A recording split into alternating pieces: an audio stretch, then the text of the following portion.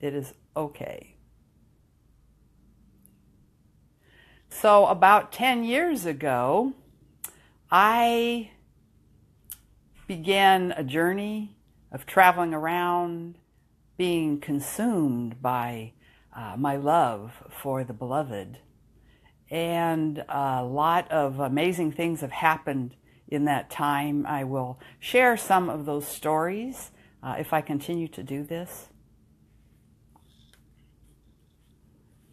So I am not exactly sure which of my reflections I'm going to read, but it seems I should begin with this one called Freedom.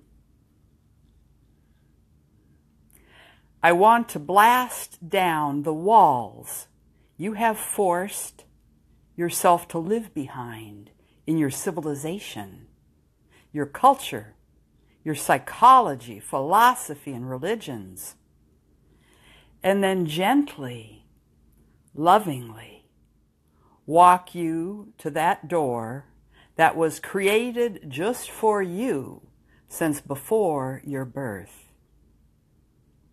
Your true love is behind it, waiting for your embrace.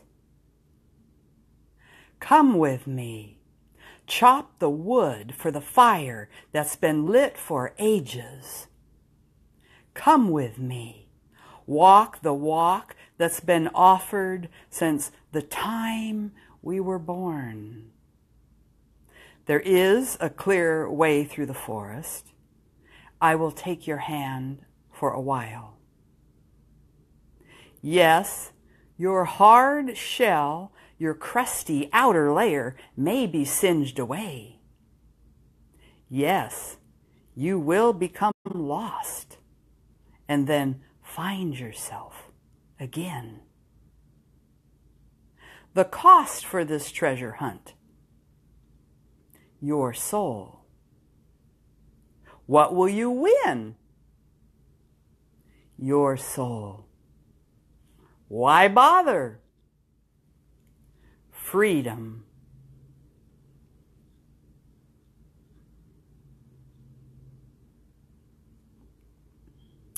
So this reflection, called Returning from Separation, has a bit of a story to it. I think maybe 7 years ago, I was with my Oregon friends and we were walking to Rainy Falls, going over a lot of creeks, headed for the big waterfall.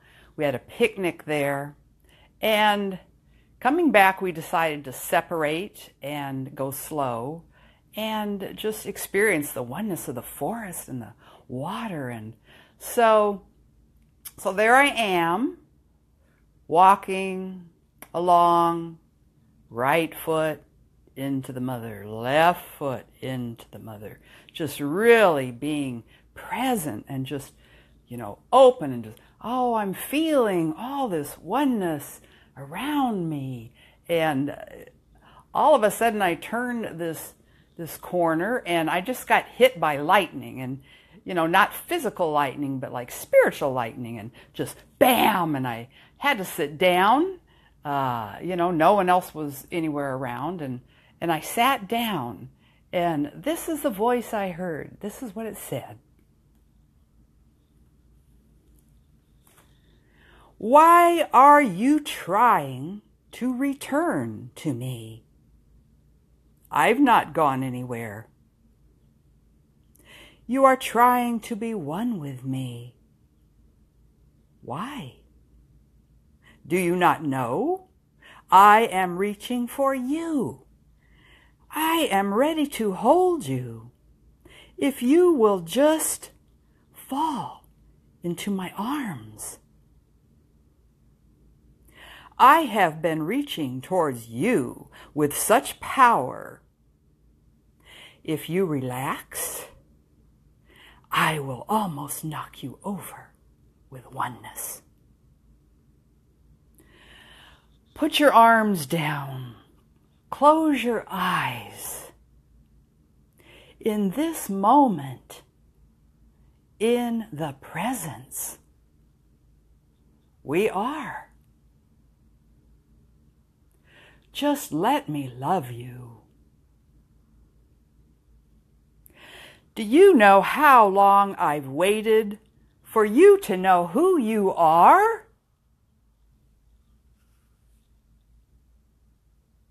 I will take it from here. You do not need to reach out. You do not need to reach out for anything. Just let me love you. You are worried about oneness? How much can you receive? Open. Open. Open. You will have all the oneness you can handle.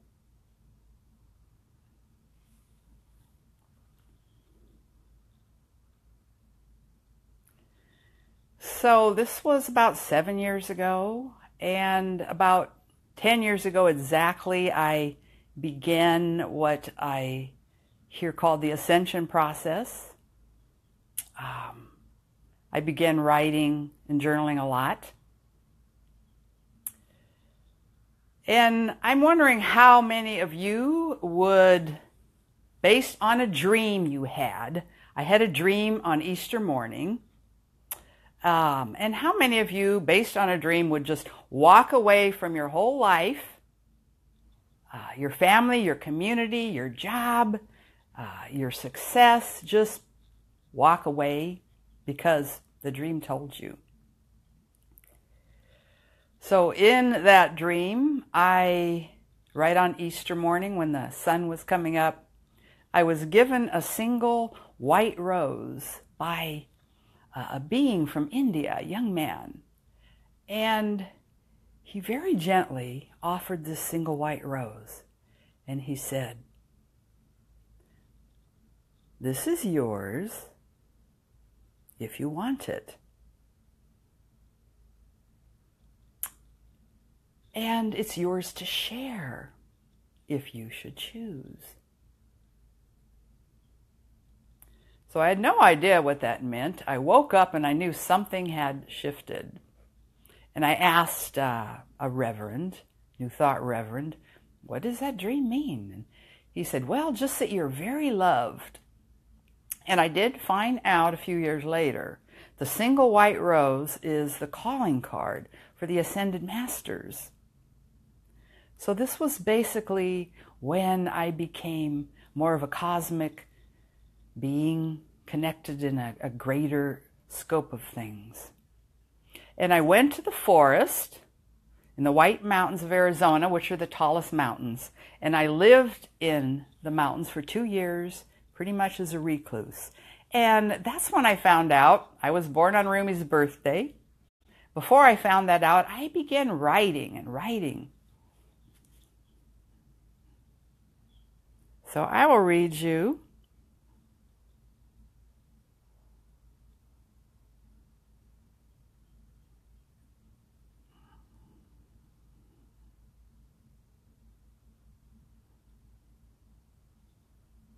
I'm a little technically challenged.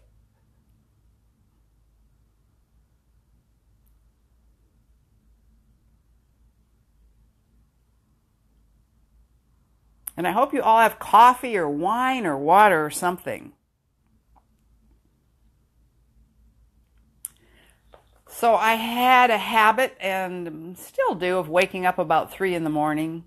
And do I have to? Do I have to? Yes. So I grab my journal, and I have like 10 journals now, and write. So this is called Death Comes. And if you are just joining, I'm Cynthia Clayton. I'm reading my ecstatic poetry, which is much like Rumi's. I was born on Rumi's birthday, and he has been a muse for quite a while. So all of these poems are to the beloved, which you might have a different name. since we're talking about the nameless oneness that is everything that is basically love and just showing up as light, and we're all returning to that oneness. So thank you for being here and being a part of this oneness with me. Death comes. In the middle of the night, we whisper, "Teach me how to love you. I want to get it right this time. Teach me how to love you. I want to get it right this time." Only one of us speaks these words. No person ever lived. No body ever died. No place to go. Nowhere to hide. No you and I. That story has died.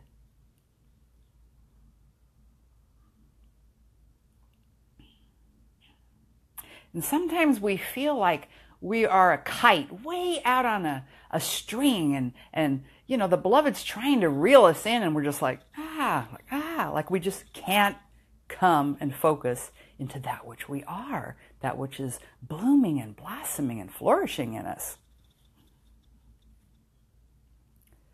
So this one's called Far From You. I will not let go of your hand, though you send me to far off lands. Strangers surround me, know not they are you. Confusion, sadness, darkness, their milieu. A single tear drops from my once noble face, cast into hell realm to be saving grace. How far can I go from you to rescue all hearts headed home? Bright love holding true.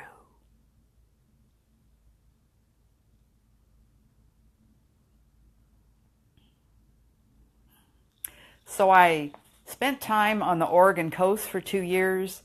It was on my bucket list to live right on the ocean and watch the storms come in and feel all that Shakti and this ocean that's connecting the whole planet with the waters of life, and just receive that. So I did that for 2 years, and walking on the beach was inspired to write. This is called Lost in the Found. Come, be lost with me. Lose your grip. Drop the controls. Let go the clenched fists and tightened jaw. Get out of the show. Get off the boat. Come, drown with me. Come, resurrect. Lose the worried minds. Don't use it. Lose it. Don't use it. You lose it. Choose to lose. Be lost. Be found. This cycle goes round and round. Jump off. Leap for your life by losing the strife. Come to me. Search only for seashells by the seashore. Seashells by the seashore. You will not re-find what you have lost, but much, much more.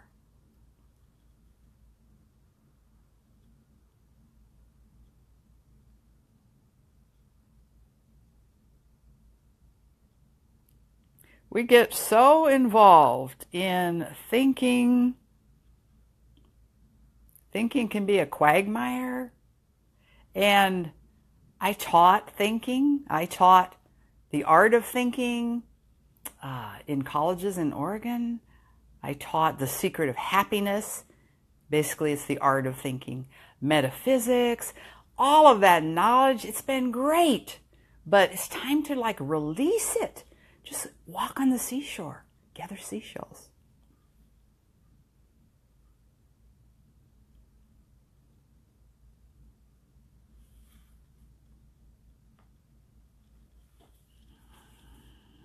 I picture like we are all a bunch of butterflies on this beautiful rock we call Earth.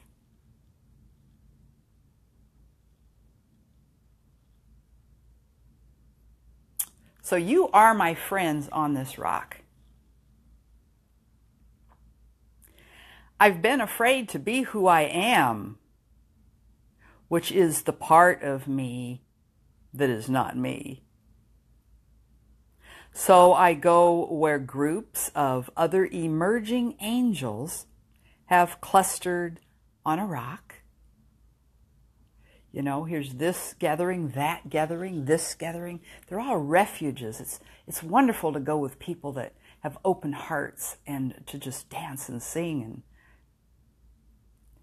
so, go where groups of other emerging angels have clustered on a rock, like butterflies in the storm. We're drying our wings here so we can fly again off to the next rock. Curious thing, our flights are getting shorter and the rocks closer, the gatherings larger, and soon there will be no islands and no water to cross. By our very presence, we burn away the waters holding us apart. There is only light now, begetting itself, consuming all elements in its combustion, sucking them up and spitting them out to form new life. And we are that, my friends, here on this rock.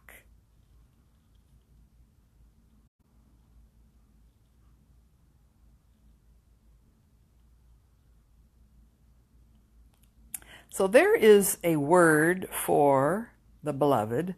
How many of you have heard of the term Shakti? Shakti. It's usually the divine primal energy of feminine nature, that which manifests, Shakti.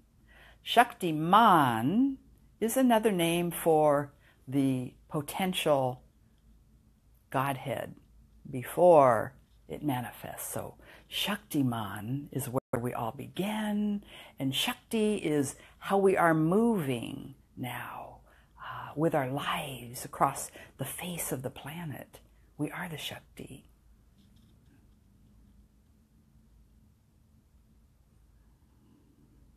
This is the song of Shakti to her Shaktiman. Shaktiman, I am your Shakti. Shaktiman,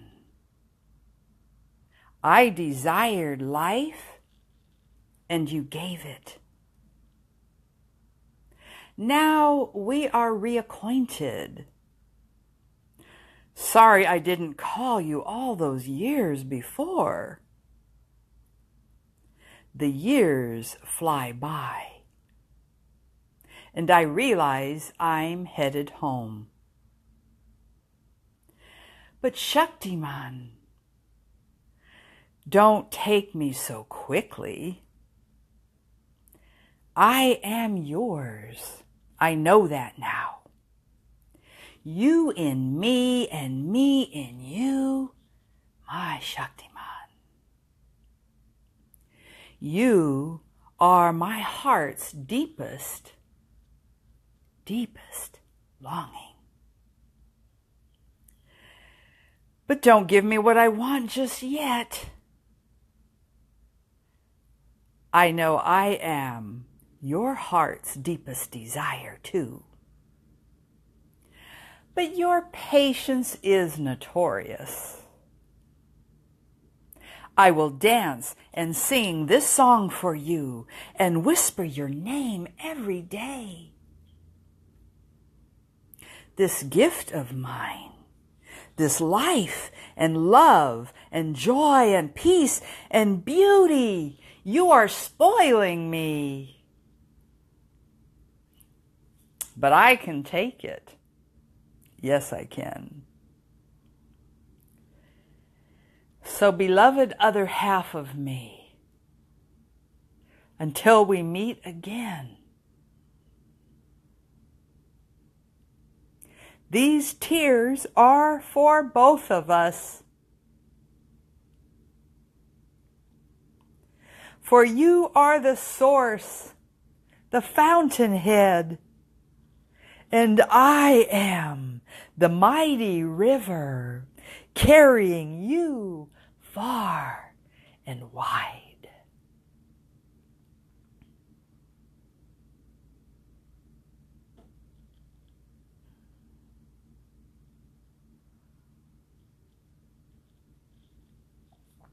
Hi, Sandy. So can you guys relate to that? We know we're almost home, but there's a part of us that just doesn't want to leap off the cliff because we don't know where we're going to land. But we're there. We're there, my friends.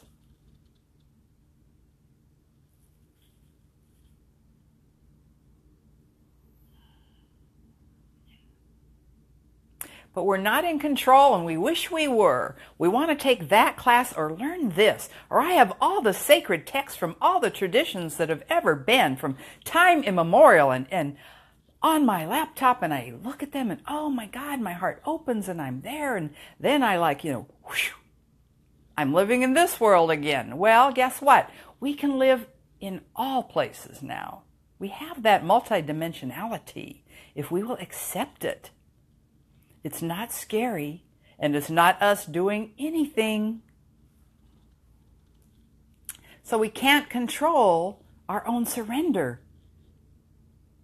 That's like dressing yourself for your own funeral. When we have become fully ascended, there's no me there going, oh, I'm ascended, I feel this bliss. No, I was exploring the idea of emptiness and bliss for some months, and it's wonderful. It's nirvana, and that is our true nature. But we're here to help all other beings know that, know how special they are inside. Know there's nothing else you need to do. The oneness is already here. So this is called enter naked into your knowingness. I wish for us all to have this knowingness of the deepest truth of our hearts. Who's here? There's only one heart here. It has nothing to do with our personalities. It's pure love. Enter naked into your knowingness. So, you think we've come together to find out who we really are. Yes. To discover that part of us, not us at all. Here, waiting in the wings, just off stage. It has come to find and meet us. Silly us. Did we think we were in charge? It needs us to find itself. Like great lovers We all need each other to manifest the ecstasy of true living. For the heights and the depths and the sweetness of perfect life, long standing in the shadows, we need our true lover, now waiting in the wings. Disrobe and enter naked into your knowingness. This was the time we had arranged to meet. Disrobe and enter naked into your knowingness. This was the time we had arranged to meet. Go, melt into the arms of your lover and breathe the new world of the one, now, here.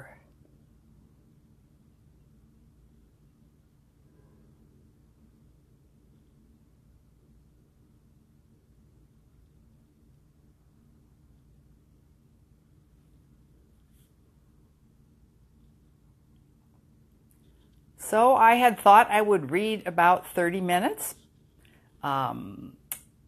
If you would like to see more of my reflections, my website, CynthiaDClayton.com, has many reflections. Would you like to hear a few more? This is my night. I'm just relaxing and hanging out. Maybe give me a little sign if you would like me to read a few more. Gracias. Welcome, Petra. I will read a few more.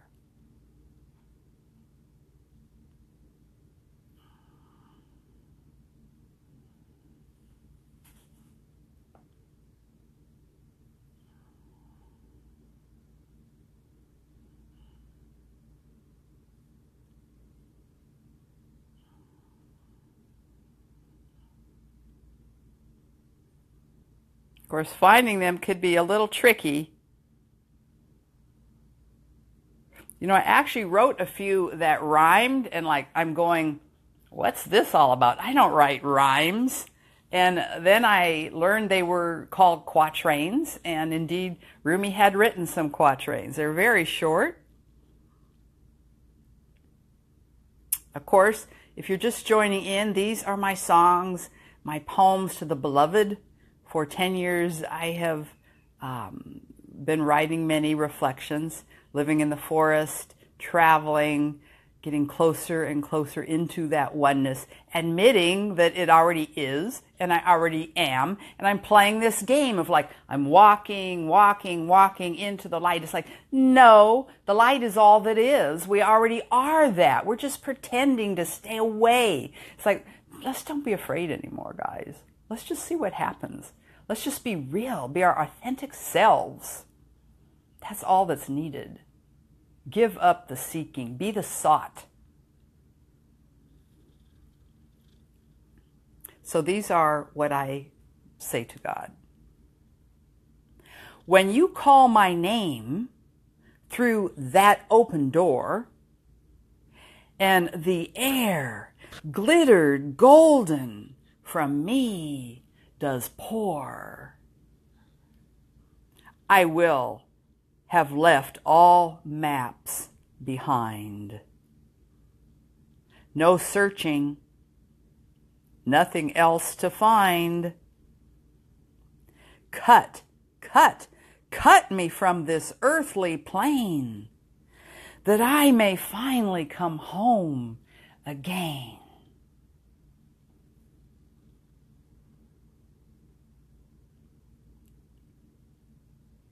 When?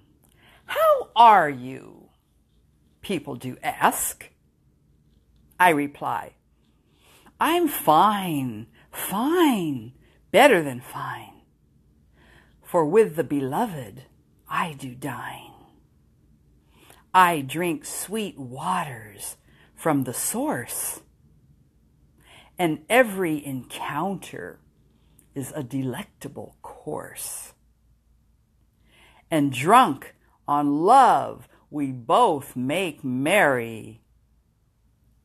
If you wish to join us, then do not tarry. For the royal hall doors swing shut soon. Come, come, we are saving you a room.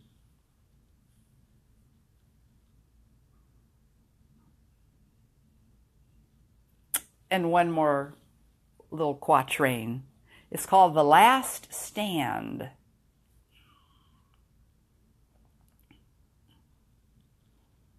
And realize if I ever am using any word like God, I mean actually everything. There are so many words for that oneness which is and always has been. And we have no idea about so many things about it, but we feel it. And it's more than presence. A lot of us are into presence. We feel the Spirit. What it is absence. It's absence. Well, it's both. So this is called The Last Stand. Are you ready, right where you stand, to meet God? No more marching down dusty roads. You need to plod. Don't sort things out. No bags to be packed. No conditions to meet. For you are not flawed. Are you ready to meet God? Right where you stand. Release your life like sand in a dreamland. No set of beliefs in which to defer. Only a wish to take hold of his hand. So my message in all of this, my beloved friends, is surrender to who you are. Oneness is achieved by recognizing yourself. And we're at a time of allowing our authentic selves to come forth.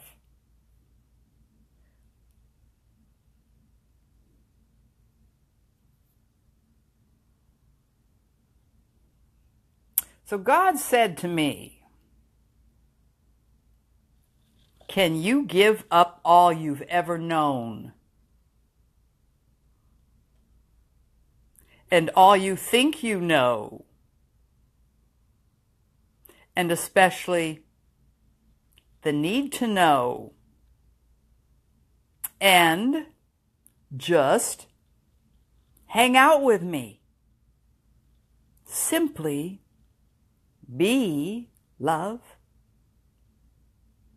This will bring you to samadhi, to ecstasy. I said, then what is there to talk about? He said, exactly.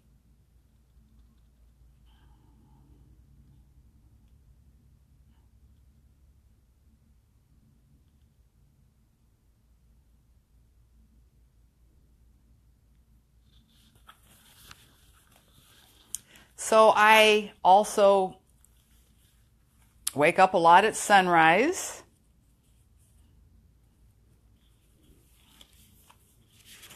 And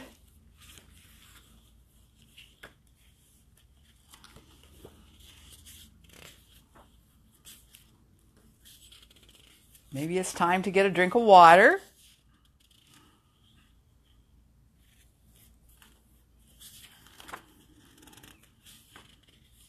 And next week I will be a little more organized, perhaps. So this happened one morning at sunrise. Kissed by the divine. I stub my toes, climbing the steps to you. Joyfully, I bruise them.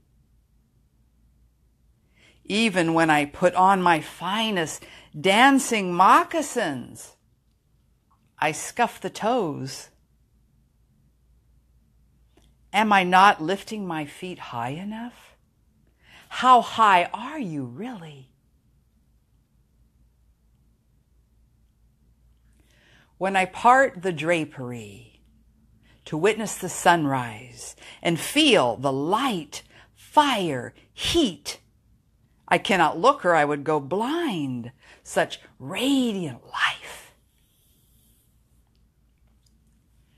But I feel your touch through the window.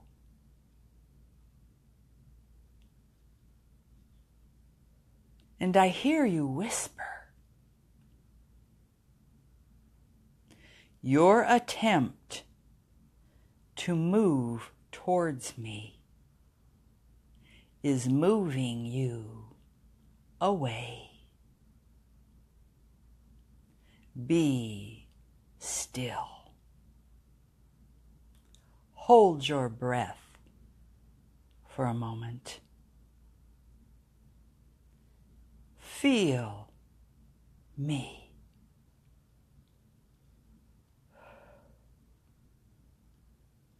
My beloved,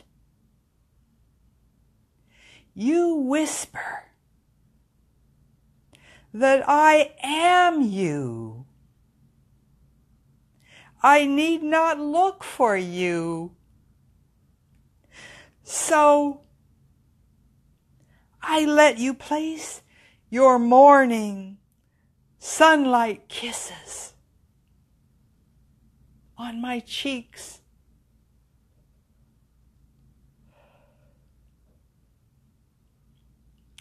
And my heart yields to the glow of our oneness.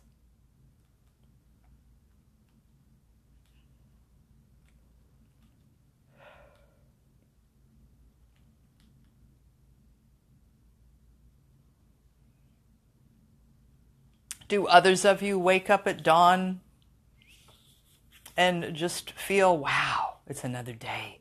This is the first day of the rest of my life. Wow, are you excited about life? Are you having dread and fear? Knock it off. We must learn to focus our minds and to work hard and diligently for our liberation.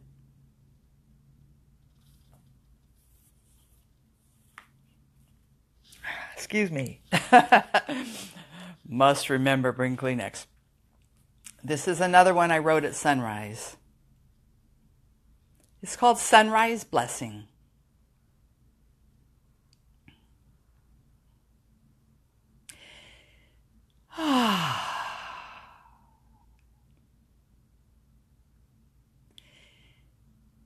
It is as if I've waited my entire life for this very moment. Nothing else matters. I hold my breath and bow my head for the blessing.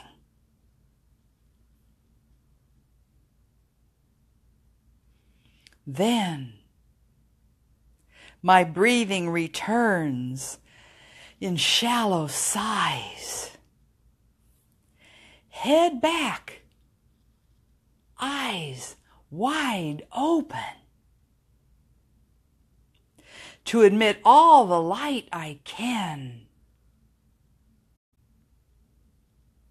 I begin to fill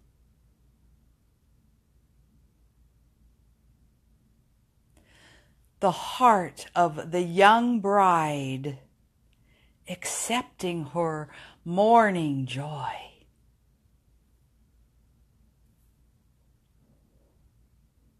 The new world is here. In my breath, my eyes, my heart, let me be a joyful opening for God. This young bride is given back her true innocence every dawn as a life lover.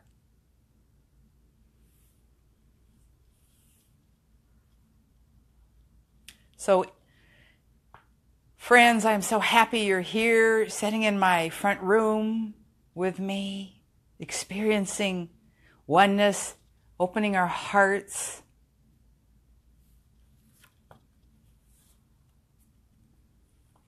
Have any of you that have just joined in heard of Rumi before, the poet Rumi?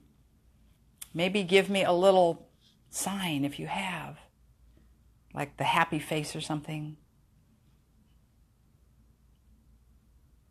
So I'm honored that I get to be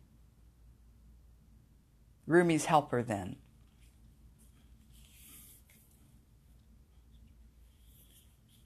So let's see, I'm kind of winding down here.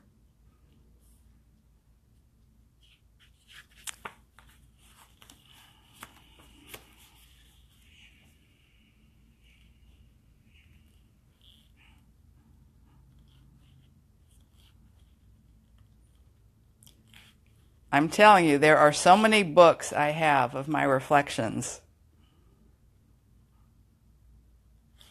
And I'm finally starting to type them up. It's not my favorite thing to do.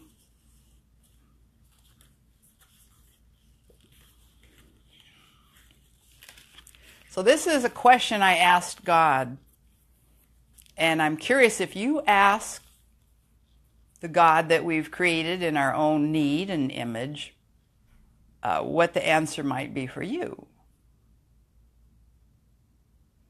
I asked God if it was serious. This is what he told me. Exactly this.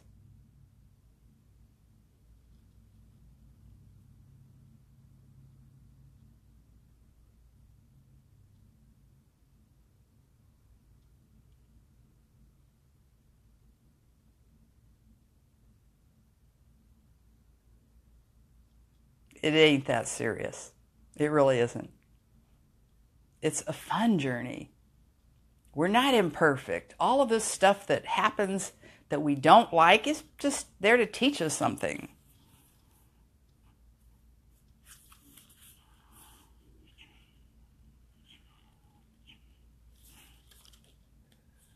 So we're all standing on the shore.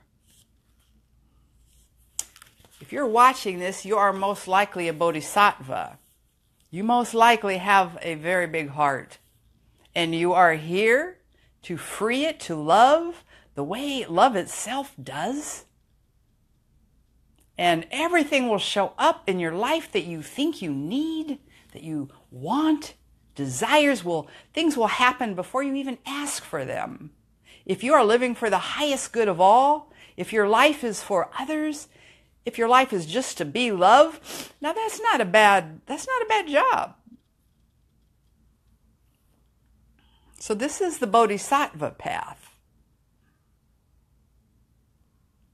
There is no path home through the forest to a cozy hearth. One must carry his own kindling, build his own fire on whatever shore he or she finds themselves. That those still swimming out there can come ashore and be rescued by the light and warmth from the blaze of the fire We're creating now. Tarry not. Ships are wrecking. Souls are flying into the waters. Don't go in the forest. Stay out of the forest.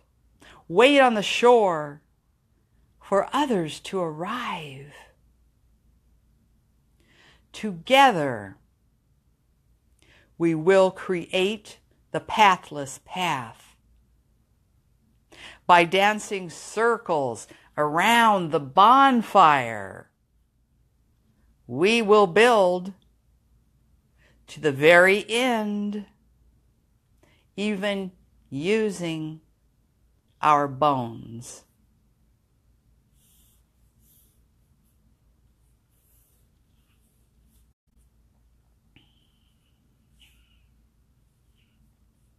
So I think one more for tonight. I'm so grateful that you beloveds are watching. I'm hoping you're receiving something. This is not about information. It's about inspiration. Inspire others. Show up. Be yourself. This is called The Airplane Has Landed.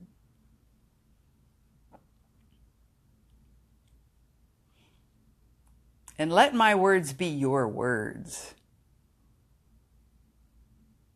I've decided to quit running from who I am. There is nobody else, some better person who'll show up down the road on the new mission after the next spiritual workshop. I cannot live anymore. I just can't do it without seeing the beloved in all I meet, in all I am doing, and mostly from out the eyes and heart of this one same beloved inside of me. When I open my eyes in the morning, I remember whose eyes are seeing. I cannot be separate from those eyes, that heart, any longer. Not in any moment, not with any breath. I must embody who I am. I must touch my feet every moment on the sacred ground, holding life here just for my feet. Like the airplane coming in for a landing. Wheels bouncing on the runway, touching down, holding friction in balance. My reluctance is now gone. The timidity and fear vanished. The one that I am is here, now, unafraid to be.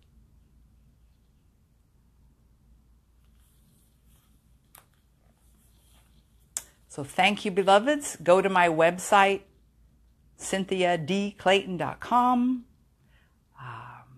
Karima is my name for my poems, and there are a lot of other reflections on there. I also just finished the ebook form of my book, Transform into Light Body. You can look that up on Amazon. Transform into Light Body. It's about the process that we are in, and I believe finishing for many of us in this lifetime. The light will have its way with us if we get out of our own way. And there's only one heart doing all of this, and that heart is what is in me and what is in you. And I love you, even if I have not met you personally. That's a guarantee. So I believe next week at the same time I'll be back. A lot of my friends in India let me know what time might work. It's very hard to pick one time. I guess these are saved if I do it correctly. So namaste. The light in me honors the light in you. May it be so. Goodbye for now.